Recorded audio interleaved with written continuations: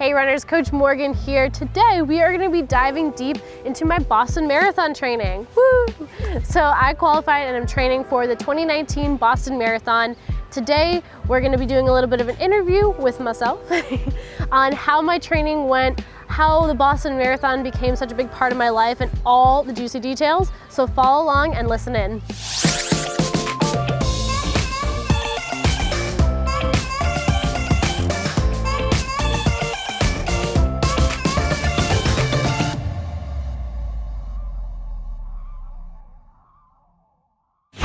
Okay, so how did Boston Marathon first come onto your radar, and what has been the experience since, from learning about it to now running?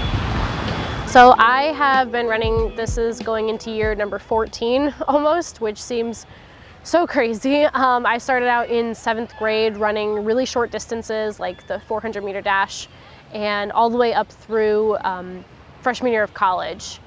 After that, I didn't know what I wanted to do. I knew that I wanted to continue running, but wasn't sure how. So I signed up for a half marathon and absolutely fell in love with long distance running. Of course, I had my ups and downs, as we all do with some of the distance races.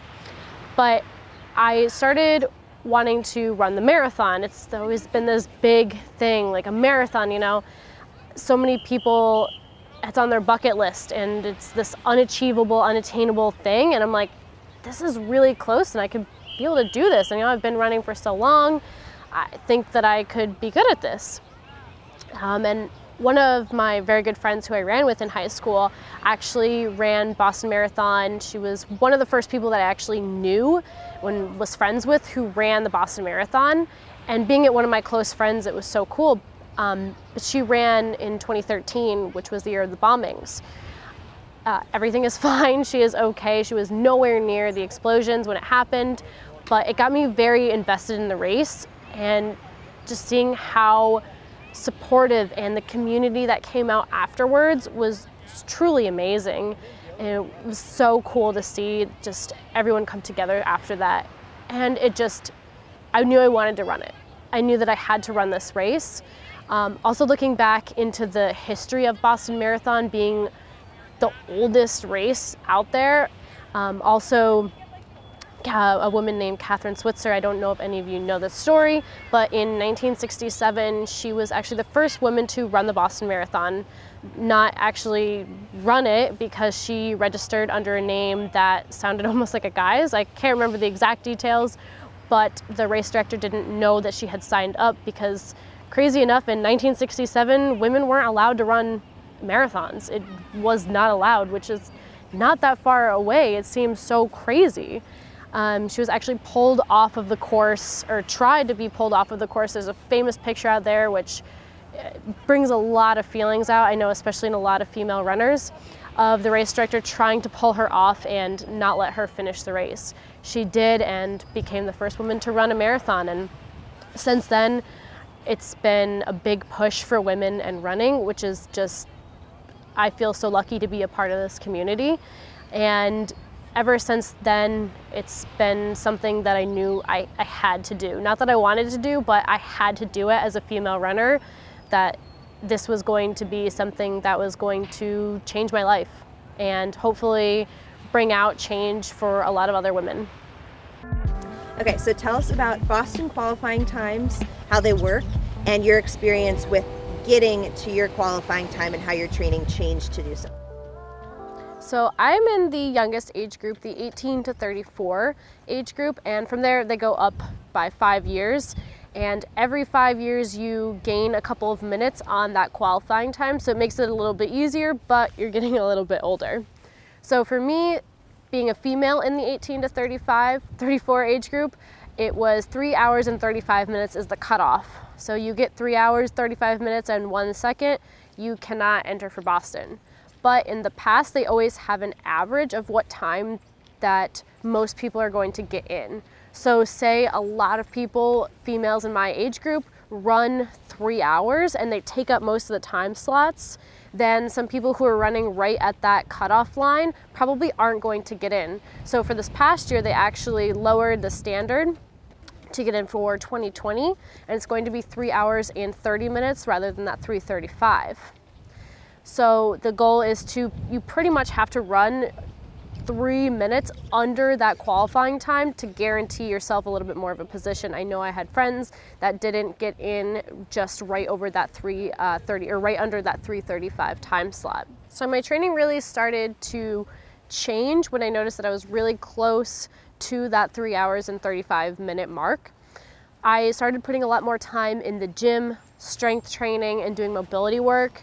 And I also started going back to the track because I had not stepped foot on the track through that whole training cycle leading up to that 3:35 marathon that I did.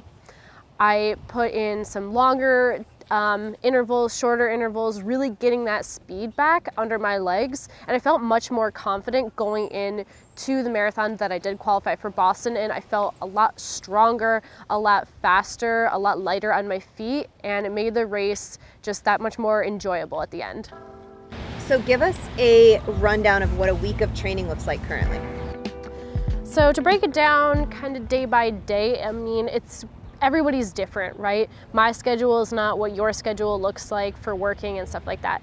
So Mondays normally are one of my strength days. So I go into the gym and then I would do like a little shakeout run afterwards, maybe somewhere 3 to 5 miles. Normally after strength workouts, I like to kind of shake everything out, kind of moves the lactic acid around and doesn't make me feel as stiff the next day. Tuesdays are my day off because I'm here filming for you guys, and I just need a little bit of a rest, especially coming off of a heavy weekend. Wednesdays are my track days, so speed work. I end up usually doing a pretty high mileage that day because especially when I do like mile repeats or 800-meter repeats, the distance can get up there pretty high. Thursdays, I do another little strength day, not as quite as intense as my Monday, but definitely get a little something in there, maybe more just body weight core exercises. And that day will normally be my tempo day. Nothing super fast, especially because I just did track on Wednesday, the day before. Then Friday is a lighter day because I normally will do my big long run on Saturday. Saturday or Sunday, depending. It's normally been Saturdays this training cycle. So Fridays, just nothing super intense, kind of just moving the legs, turning over a little bit, getting ready for Saturday. And then, like I said, Saturday is my long run. Try to wake up early, simulate race day, even on the beginning end of my schedule when, you know, my long run was only maybe 7 or 8 miles. And then Sundays, I try to run on tired legs and do a little bit more. Would normally try to do half the distance of my long run. When the long run started getting up into the 20s, I would still dip back a little bit, maybe like 7 or 8 miles. And then, yeah, that's it. And then pretty much mobility almost every single day.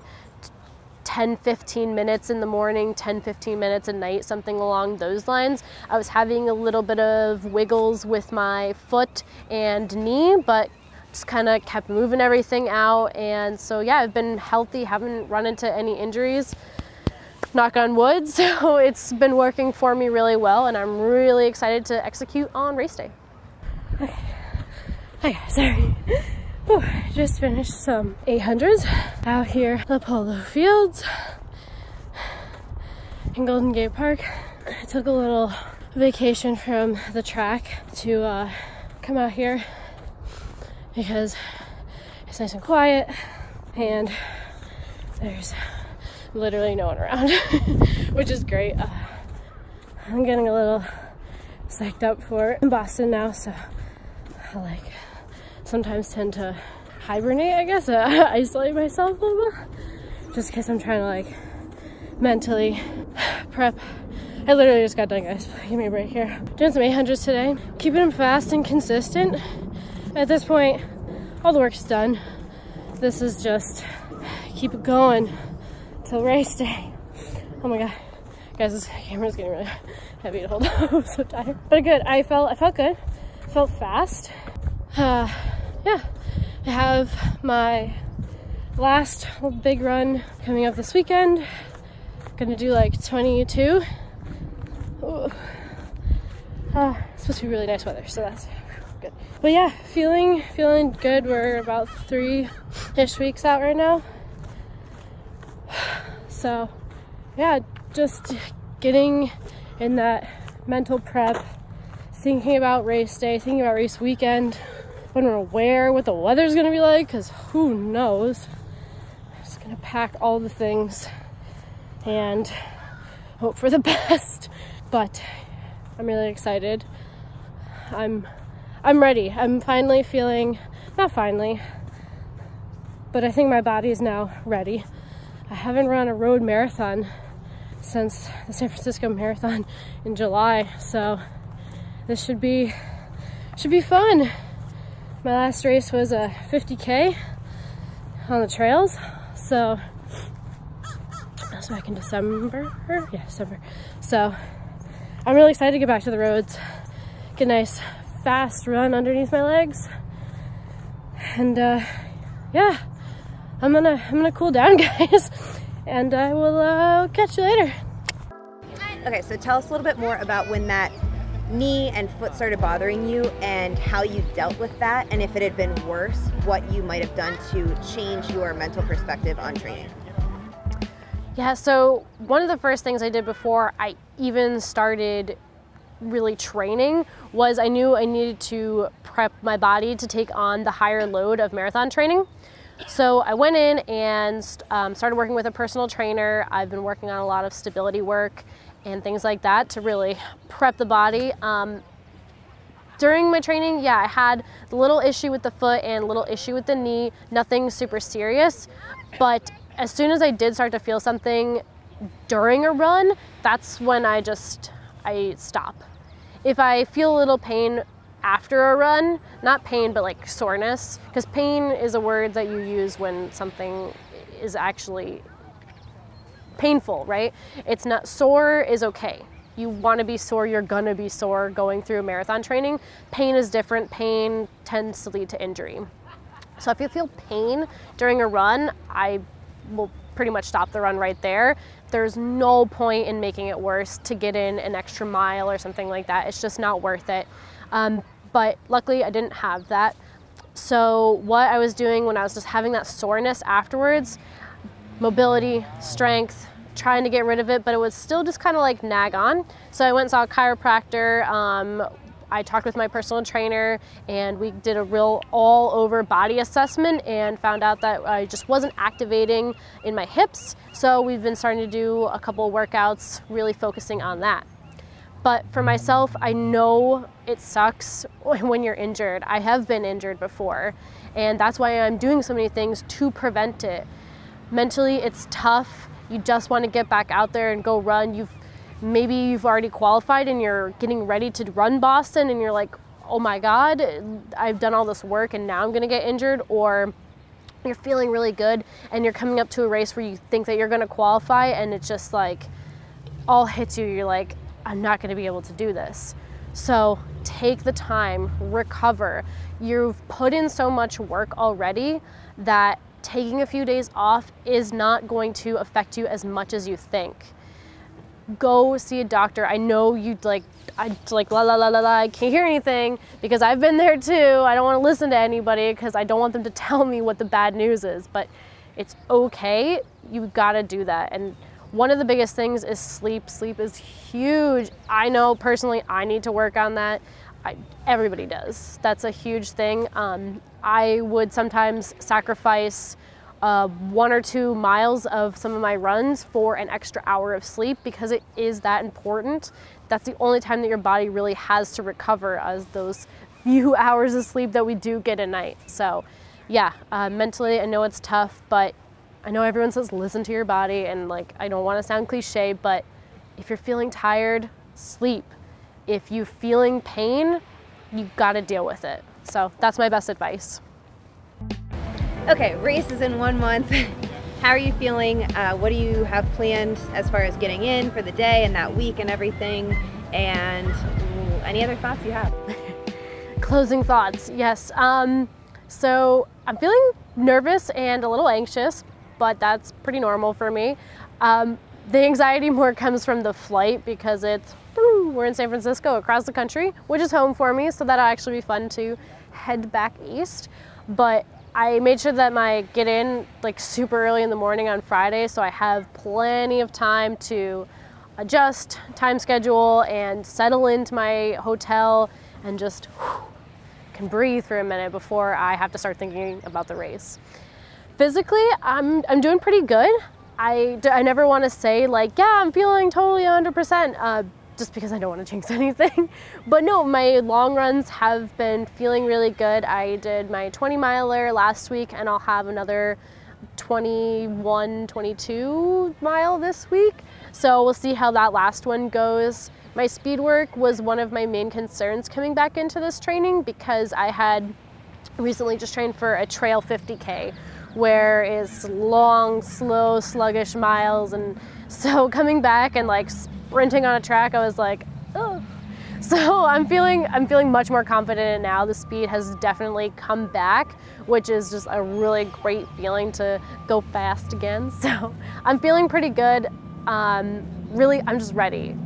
This has been something that's been on my radar for 5 years, and I'm just so excited to get there. Every person that I talk to who has been through this same experience is just like, you're gonna love it.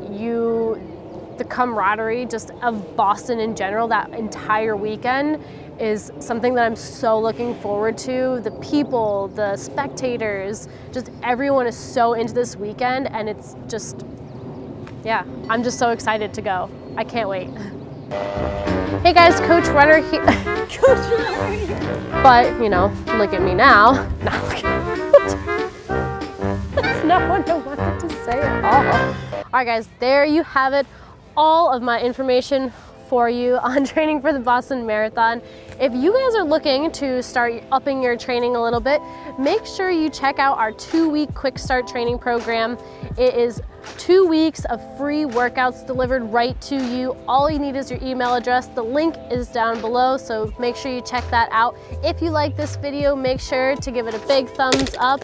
Drop any comments down below. Wish me luck. 4 weeks till Boston. Subscribe to our channel, guys. I want you to get these videos into your inbox each and every week. I will catch you guys in the next one.